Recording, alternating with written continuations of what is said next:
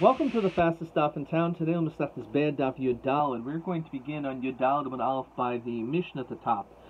Beishami Omrim. Beishami says that when it comes to tavlin, when it comes to various spices, the din is that nidoichin the madoch shel eitz. When you grind it up, you should use a pestle which is made out of wood. V'hamelech, however, when it comes to salt, as we're going to see, the din is different. Why? Bepach uve'etz haporur.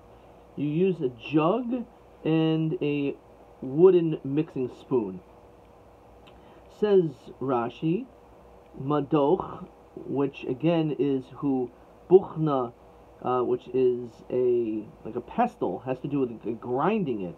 Says Rashi, in sarach shinoi, you don't need a shinoi, a large shinoi, or it says over here, shinoi zuta, ella shinoi zuta, only a small shinoi.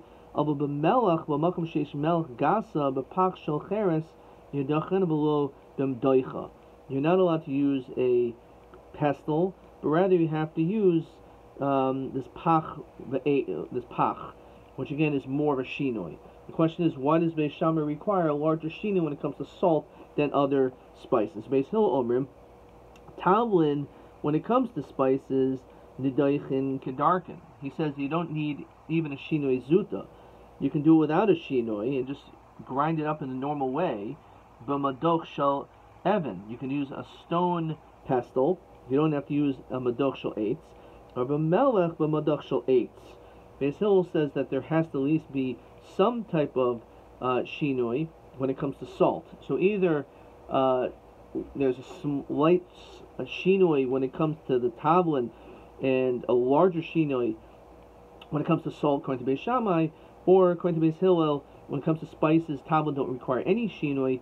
However, when it comes to salt, at least some shinoi, or a shinoi zuta. The question is, the kol yalma miyas melech boy shinoi. Both Beis Shammai and even Beis Hillel require that some type of difference must be done. You cannot use a madoch shel evan. A mortal of stone has to be of eitz. The question is, my timer. Why do we require salt to have a shinoi, but not necessarily when it comes to tavlin? Timur gives two answers. Rav Huna Rav Chisda. Chad omer kol chederes kulon srichos melech. All dishes require salt. However, ve'ein kol hachaderos srichos tavlin. Not all foods require spices. So what? So Rashi says as follows: Kol mini tavlin, tavshil srichos melech. Every type of dish needs to have salt in it. Hilchach me'esmol havi yada di'iboy le'leducha.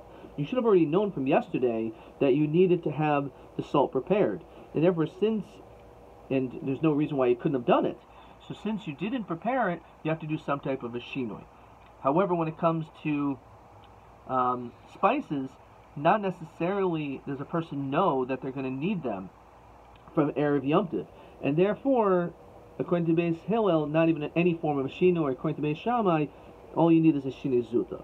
Chad omer kol tavlin mefigan taman, melech eino mefiga tam. The issue of grinding it before Yom Tov, when it comes to tavlin, is that the potency and the taste will dissipate, it will go away. And therefore, because of that, it's better to do it on the spot, on Yom Tov. However, when it comes to salt, if you grind up salt the day before, it's not going to make any difference in its taste or its potency, and therefore, because of that, it should have been done before. And therefore, again, that's why some type of shinoi must be made. So, my benayu, what's the difference? These are both true. So, what is the halachic difference between these two answers? The benayu, one difference is the yada my kadera boila shule. Let's say you knew 100% what you were planning on cooking. So according to the first lashon, you would require shinoi because you knew that you needed these tavlin from Erev Yom Tov, so you should have prepared it. But according to the second lashon, you doesn't need a shinoi because it would have lost its taste. Inami, another difference would be b'marika. Says Rashi, it's a tavlin shel marika. It's some type of spice. That difference is as follows: Sheish kedera she tavlin oisa bikarkum ve'enu mafik taimo. That its freshness does not go away. even if you would have ground it up before. And therefore, because of this particular type of spice, according to the second lashon, boy shinoi, it would need a shinoi because in this case it would not be mafik taimo. First lashon, because you may not have realized that's what you wanted to make, so therefore it would not require shinoi. Rabbi Yehuda Amar Shmuel, kol hanidoichin, when it comes to all forms of crushing things, nidoichin kedarkin, you can always crush them in the normal fashion. Yafil melach, even when it comes to salt. Apparently, according to the Shita, not even salt requires any form of a shinoi. What are you talking about? Bahamatz melach with shinoi, we said that it does. Now, hudi amar ki haitana. The sanya amar rameir wanechel beisham beis hillel al hanidoichin, when it comes to grinding it up, shenidoichin kedarkin, that you can grind it in the normal fashion, umelach imahen, including salt. Obviously, this is not what our Mishnah says, but this is this opinion that Beis Shammai Hill don't argue when it comes to this. So where do they argue? When it comes to crushing salt by itself, when it comes to grinding up salt, crushing salt by itself, it has to be, as we said, in a pach with eitz haporer, has to be in like a jug or in a wooden mixing spoon. With sli, when it comes to for roasting the food, of a lola kadera, not when it comes to a dish. Beis Hillel oimrim b'chol davar, in any matter. So where it says when b'chol davar salvadaitach, says Rashi. And when we say roasting, Rashi says with sli means hainu davar mu'at, for a small amount. Kadera is a larger dish. So Rashi says b'fil b'davar she'ein nitol b'shabbos. It sounds like even for a muksa item.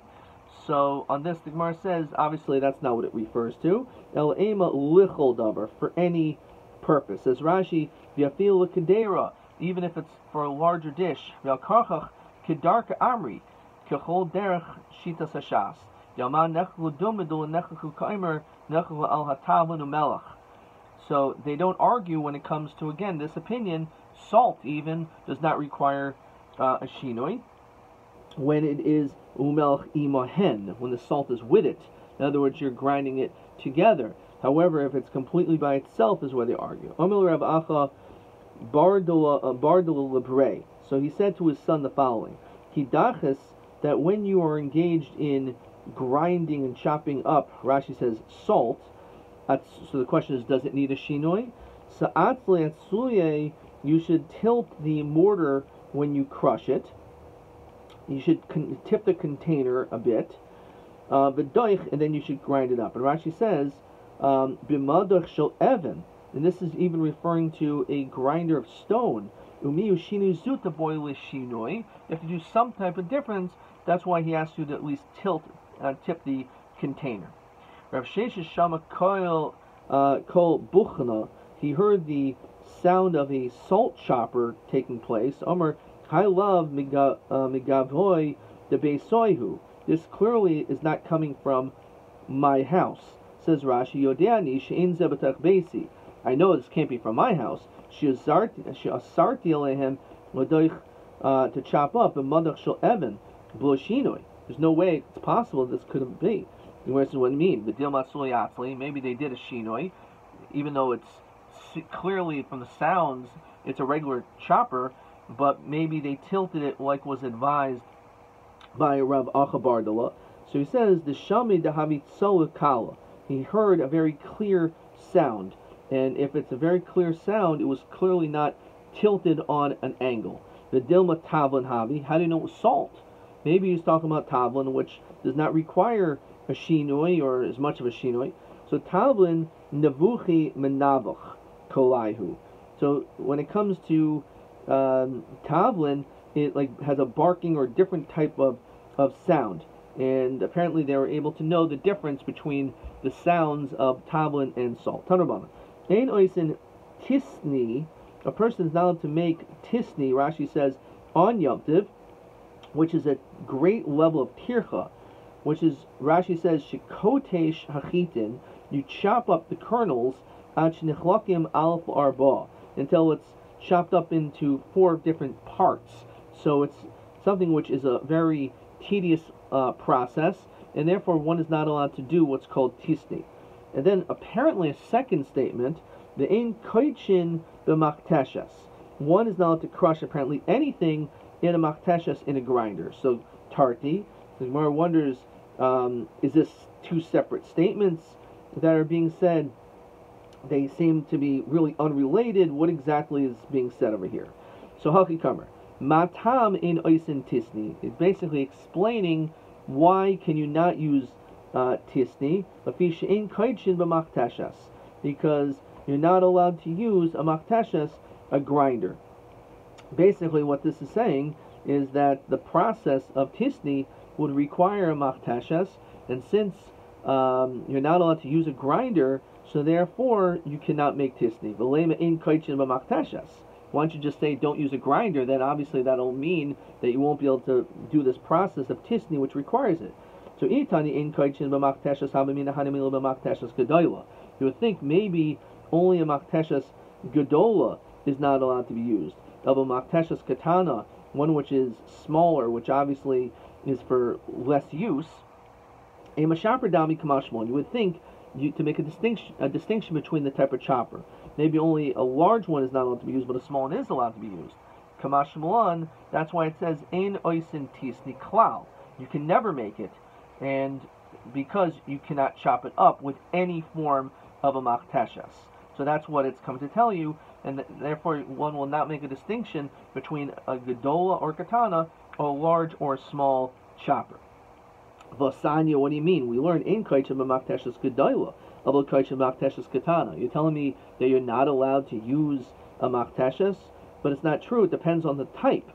You could use a small one. So Amar Rabbi, so we have two answers. Ki tanya nami masnisa makteshes gedola tanya. Says Rashi, Dil'el makteshes gedola tanya. Above is talking about a large makteshes. V'lo tema matam kamer el tarti katana. It's two different things. Says Rashi, v'hakan kamer. Ein oisin tisni klal afil katana. You're never allowed to make this tisni. It's a great tircha, even if you use a small chopper. Vein koichin shar katishois, but you cannot chop other things. The makteshes, kagon daisa, v'stam makteshes, v'gedola kamairi. You're not allowed to use a large one for these other things. However, when it comes to the daisa and the like, you are allowed to use a small chopper. So again, when it comes to tisni, you can't use any chopper whatsoever. However, when it comes to other items, you can at least use a katana. Yodalad amid beis. Rabbi gives a second answer. Lo kasha halon v'halahu. This answer we always hear. One is if you're in Bavel, one is in your Eretz Yisrael. So what's the difference between living in Bavel and Eretz Yisrael? The mitzvos are the mitzvos. It's not tuya ba'aretz. So Rashi says, when in Bavel, Duleislan Avdi, there's no servants. And if there's a servant, the Mezalzle, they could cause problems, as we'll see in the next Rashi. So if you're in Bavel, so you yourself are doing it, so therefore we're not concerned. We're allowing you to use a makteshes katana. We'll say you can use a small one, and we know that's what you're going to be honest about it. However, if you're in Eretz Yisrael, Holahu, the Is Lahu Abdi, they have slaves or servants, the Mezalzli, they're going to disgrace the whole thing and make a mockery of it. But Oisin, no, but Gedola, they'll use the big one. However, Oimin, no, but Katanya Sinu, no, I use the small one, I use the small one. Of course, it's not the case. They use the big one because it's much more convenient, it chops up a lot more stuff. So therefore, that's what we said. In Eretz Yisrael, no, you cannot use it at all, because we're concerned that the Vadim will end up using the large one. However, in Babel, where there's not a Vadim, so we certainly know that you're not going to do things wrong, and therefore you can use the small one. Rav Papi, let's look at TB 2021. TB 21 asks the question, Mahu lichta shchitin with tisni or with daisa b'makteshes gedol katana. So according to Abaya, so this is question 21. Abaya says tisni is not allowed. You can't even use a small chopper. Other katishos, you can't use the large one, but the small one's allowed. Rava says in Eretz Yisrael, he answers all grinders. Feel the katana, even the small one. In Bavel, the gedol also the katana mutter. Okay. Vaita. Let's see now the next Mishnah. Haboyer Kitnios. So the din of separation of boirer with regard to legumes, what is the din as far as separating them biyomtiv? So again, machlokas. Beishami ormim boirer oichel b'oichel.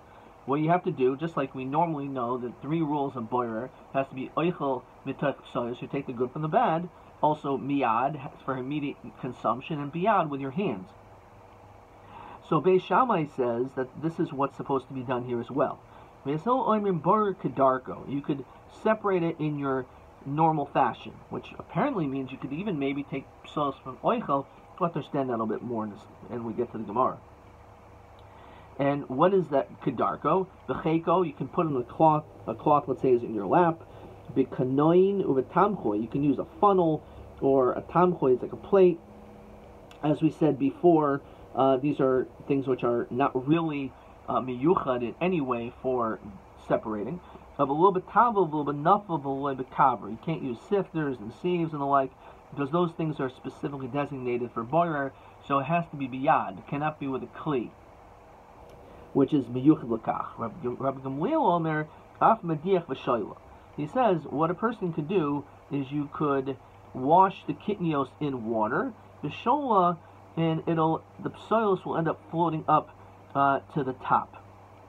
That is what is acceptable according to him. Let's see the Gemara. Tanya, Omer Rabbi Gamliel. So Rabbi Gamliel says as follows: Medimor memurim. When did Beis Hillel allow you to take even psolos from the bad from the good? Kisha oichel maruba al psolos.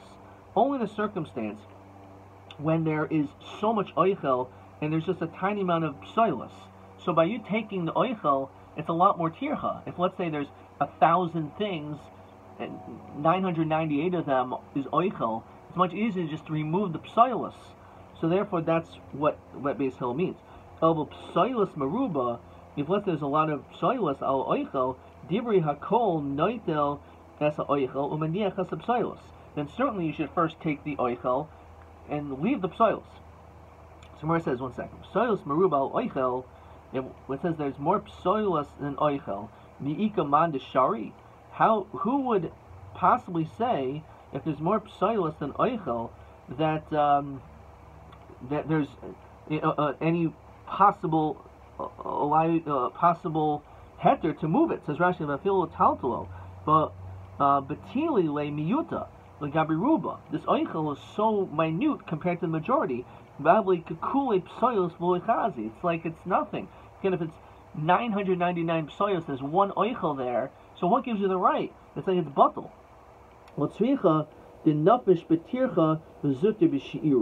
It's referring to where there is the psolos is more troubling to have removed, but it is smaller in measure.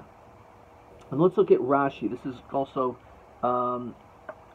question 2. First let's do question 1 also. So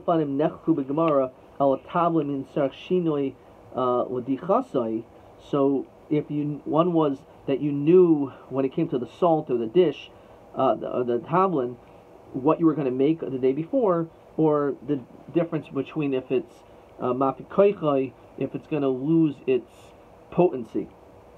Question 2 says, Ve'esa taruvos, what mixtures does Beis Hillel allow you to separate the kitnios psolos metoich oichel? So, then we'll see how he answers this, and we'll look at this Rashi. He says, Kisha oichel maruba, when there's more oichel, mikamos, then that's one time when Beis Hillel allows you to separate the psolos from the oichel. However, abel tircheses biraso maruba, it's more difficult, even though it's more oichel, it's more tircha to separate it this way, metirchas b'riras psolos. So if it's harder for you to separate the oichel, so therefore, at that time you're allowed to separate the psolos. Let's look at this Rashi. The nafesh betircha sheyishnu dak. It's let's say it's very small. The pieces are very, very fine. They're very, very small. So because of that, the psolos are very, very hard to, let's say, remove. V'hachi kamer. B'medbar morim b'zman shetarich ha'oichel maruba dal shel psolos. Who de Ka'amri Beis Hill Noitel Psilas? Dimute Betircha Adif. He's more concerned of the tircha, not about how much there is. So if it's true that the oichel, that there's a tircha of the oichel is greater, it's more difficult to, let's say, pick up these small little pieces than the psoilus, then Beis Hillel says, you know what, then take out the psoilus. Even though it may be that there's more oichel or less oichel, it's all totally on tircha. So im tircha psoilus move, but let's say it's harder to remove the psoilus, al shel ha'oichel divri hakol, etc. So again, according to the sheet of Beis Hillel, the way I read this, it's not totally on the measurement necessarily, it's totally on the difficulty. So if it's a greater tircha to remove the small pieces of ochel, even if it may be that there may be more or less of them, it's all totally on the tircha, and therefore a person is able to remove the psoilus in that situation where the oichel is very small and difficult to remove. Again, the different mafarshim exactly how to understand this, what this means. If it's also totally on the measurement as well, under certain circumstances, fine. So all you can do is you fill it up with water, and the psoilus float up. Tanya Omer Belazar Tzaddik Kain Kachoya Min Hagen Shal Beis Rabbi Gamliel. This is what Rabbi Gamliel's custom was. Shahayim Avian Deli Mali Adashim. He would take a bucket filled with lentils, Metzifin Olamayim, and he would have them soaked with water, and then all of a sudden, all the psoilus would float up. But I thought it was the other way around, that the oichel was on the top and the psoilus was on the bottom. L'kasha haba'afra haba'gili. One's referring to the dirt or ashes, the dirt, so that fell on the bottom. However, the gili, the straw, that was something that floated to the top. Beishamai omrim ein mishalchin b'yomtiv ela manos. Person is only allowed to send manos on Yom Tov. What are manos? Which will give us an insight of what mishlach manos are, as we're all familiar with the din. You're not allowed to give except for a davar hamuchan, Rashi says, something which is prepared and ready to be given, to be consumed. Ve'in asoi lahaniach lanichal lamachar. You can't give them something which is going to be for tomorrow. You can go in chatichos basar, let's say pieces of meat, let's say they're frozen, etc., or fish, things that need to be prepared. So that's the same din when it comes to mishlach manos. Very interesting language. That when it comes to giving, as we know on Purim, is a chiyuv of giving gifts to your friend. However, it has to be something which can be consumed right away. That's why it's called manot. Shalach manos are specifically gifts, but they're gifts in which are a davar hamuchan. So Beis Shammai says that's what's required. Beis Hillel Omer no.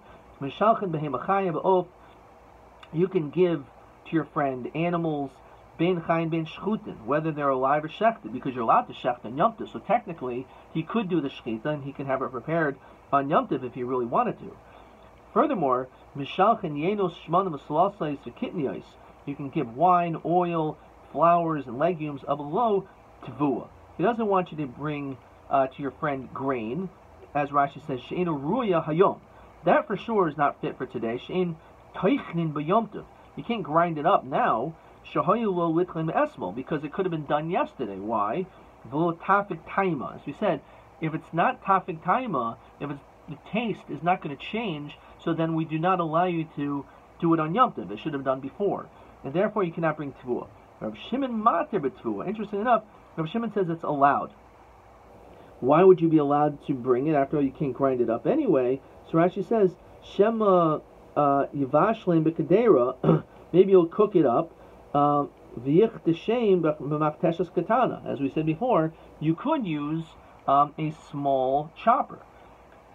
Tani Rav Yechiel u'vavad shel yasenu b'shura. He says, provided that it should not be done in a row. Says Rashi, lo yishlach hadaroin alidei nashim harbe. Don't send it to like many people, the avsha milsa, because it causes a lot of a tumult, much fanfare. V'nirim ki moilichin limchar b'shuk. It almost looks like you're selling things in the marketplace because there's a whole bunch of people around. Tana, ein shur pchus mishloisha. A row is no less than 3 people. Shloisha b'nei adam. Boy Ravashi, tlasa gabri v'tlasa mini, my taker. What if it's 3 people with 3 things? Is that really considered to be like 1, or is that considered to be like 3 and is a problem, so that the Gemara doesn't have an answer. Okay, as Rashi says, Miaz linan basar kol min b'min, v'shari, and we go after each min, and therefore it's allowed. Odilma hashtamiya av shemilsa, because there's 3 people, it causes too much commotion. Rav Shimon Mata B'Tfua. Tanya Rav Shimon Mata B'Tfua could go in chitin, wheat, lasos mehen lud yois. Rashi says it's a meichel chitin, some type of a dish out of wheat. She'orin, you can give barley, wheat and lifnei behemto, because it's fit for animal consumption on Yom Tov. Adashim give lentils, lasos mehen resisin, which again is a dish made out of lentils. Let's see the next Mishnah. Mishalchim kalim, a person can send clothing, bein tfurin, bein she'ena tfurin, whether they're sewn already and prepared, or even if they're not sewn and prepared. Bein she'ena tfurin, ve'af al pi sheish behen kilayim, which is an interesting chiddush. What exactly are you going to use this clothing for? You're not to wear kilayim, but you can give this to a person. The Haim Sarach HaMoed, and it says that's Sarach HaMoed, which the Gemara is going to say, how is kilayim fit for the moed?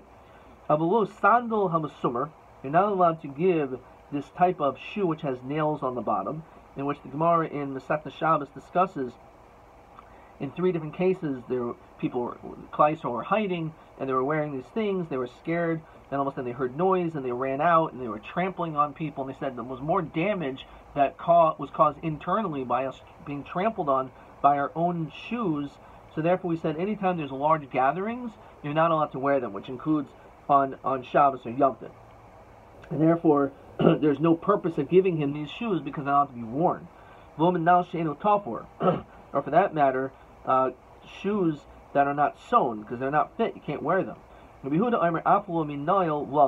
Also not if it is white, because it needs a craftsman to make it black. They wouldn't wear them in that fashion. Zekla. Anything in which a person, Rashi says, miskadshin, that you can adorn yourself, you can wear it on Yom Tov, so then you can send it to someone.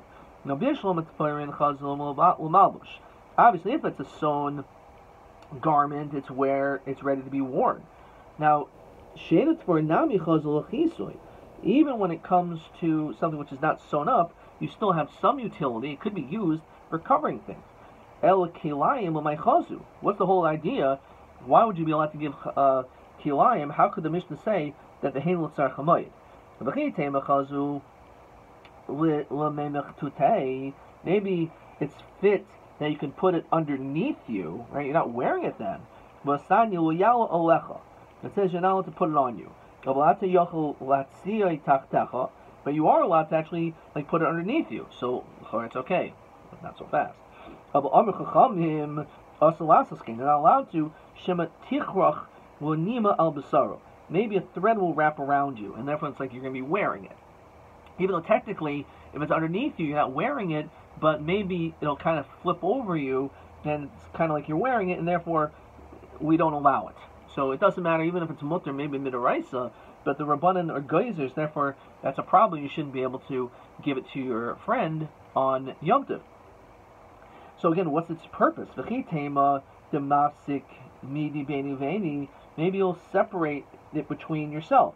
So you have another garment between you, so it's not going to end up happening. There will be no threads going to wrap around you. Rav Shimon ben Pazi, Rav Yoshua ben Levi, Rav Yosi ben Shaul, Omer Rabbi Mishum Kehil Kedishim Yerushalayim. I feel esem atzos zual gamzu aver kilayim tachteim asu lishan alehem. We basically make a low plug. Even if it's not something which is likely, it doesn't matter. Even if you have a huge separation, numerous separations between you and the kilayim, you're still not to put it underneath you. Then you have the parentheses Mishum Shneim Lecha, which again it's not really because of a din deraisa, but it's because of a gezerah. That's why perhaps it was removed. Ela Baviloin. Maybe it's talking about a vilon, which is like a curtain. It says Rashi Shiroi Lefarso Keneged Pesach. You can spread this by your door. So, okay, fine. You're not going to wear it, but it still you can have kilayim hanging up on your house. It's just as clothes. What is the reason why a vilon, this like curtain, is tameh. And why is it mekabel tuma? Mimnei sheshamish mischamim kenegdoi. Because a servant will warm himself, will wrap himself around these like window shades to keep himself warm. So the problem is, if that's the case, then you can't even have that in your house because of the chashash that this person who is also mechuyev in mitzvos, that he's not allowed to wear kilayim either. So even though it's not really designated and specified for clothing, but if you do it al yidei vilon, it's still mekabel tuma because this person is going to end up wrapping himself in it. Not only will become tameh because of him, but also he's going to be chayav kilayim. So you can't hang it up in a vilon. The Gemara says, as we continue to test Vav and Aleph, bikashin. We're talking about hard fabric. Says Rashi, bigadim kashim she'en mechanamim mutalei shavleim. The only time you're not allowed to sit on kilayim is if it's a nice soft fabric. However, if it's something which will give you no comfort, no warmth, because it's a very thick, hard, uncomfortable, rough fabric, that is allowed. The Yeshua, Hi Namta Gamda, when it came to this hard felt, the Narash of this place, Sharia, he allowed this. He allowed, as Rashi says, Yeshiva Shenu Mechan. The person was allowed to sit on this very thick material because it does not warm you up. Omra Papa, Ardalin Ein Behem Mishum Kelayim. He says this type of Ardalin, Rashi says, Levashan Tachas Minalehen.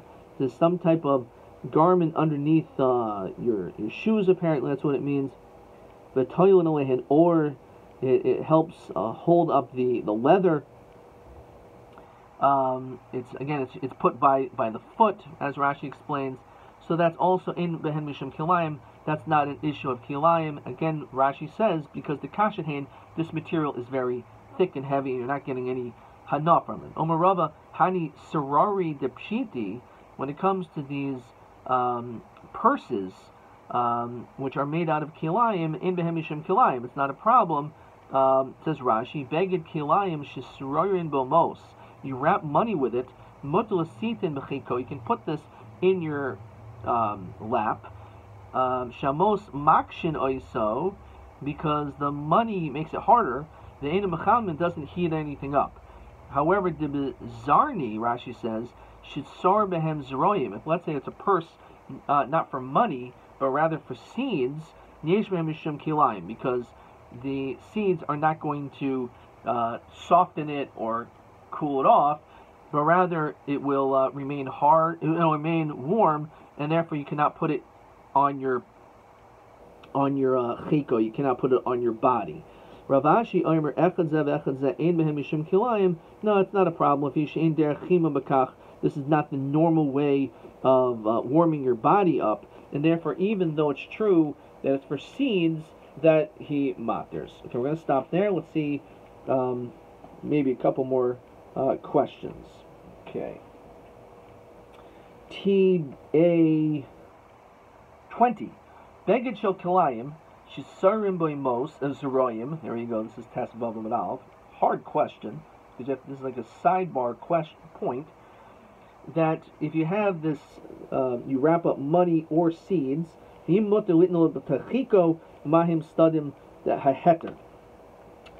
it's of money, it's definitely mutter because it's hard. However, zeroyim, it's a machlokus, either because it's not hard and therefore it's aser, or the one who's matter says ein derech chimum bekach. So says TA 20.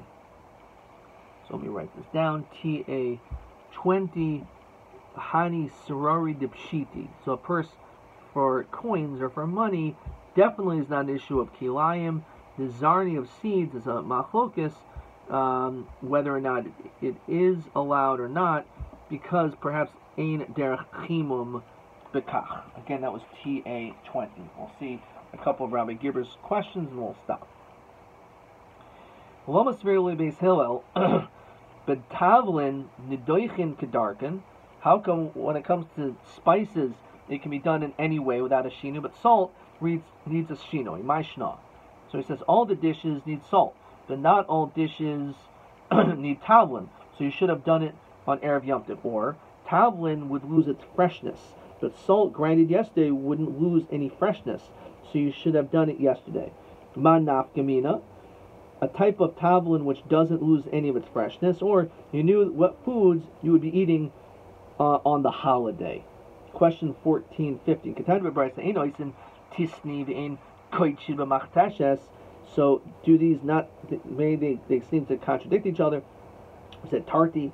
So you can't use a good makteshes gedoyla, but you may use a makteshes katana, but by tisni, not even a makteshes katana. Beautiful. Or really, it's a matam. One is in Eretz Israel. Not sure it's a that's okay. One is in Eretz Israel where avadim who will do wrong, we even aser makteshes katana. Bavel, there's no servants, we permit makteshes katana. But is oifen moidim beis hillel beis shami de ein levar psolos matarcha oichel b'yamtiv. When did he say you're not allowed to separate bad from good? He says if there are more psolos than oichel, but really this means the psolos is harder tircha to get to. But if it's a smaller but it's a smaller measurement than the psolos I wrote. Matai aser beis hillel l'shloach doiron shel behema chayav shel doif b'yamtiv. When are you not allowed to give these animals? If it's done in a shura, in a row, because it looks like it's been going to the marketplace for business transactions. Otherwise, you can give an animal, just not three. Lama mutar l'shloach davar shel kilayim b'yamtiv v'lo ein roy l'kilayim l'fi hamaskana. So a hard beged which won't warm you up, and you may sit on it. Ha'im sandal hamasumar, these shoes with nails, are they muksa matalta b'yamtiv? Ha'im sandal hamasumar muksa milataltal b'yamtiv. And I wrote no. Let's see this. So a person's not allowed to wear them. Let's see what Rashi says over here. Rashi says regarding these shoes of a low sandal, shel eitz, which is masupa or masamayris kavualoin. There's these nails. Shigazu chamam alav shalul and nal b'Shabbos miyamtiv. You're not allowed to wear them on Shabbos miyamtiv. Mishum masa shahaya shnahargu harugim b'Shabbos al yadav.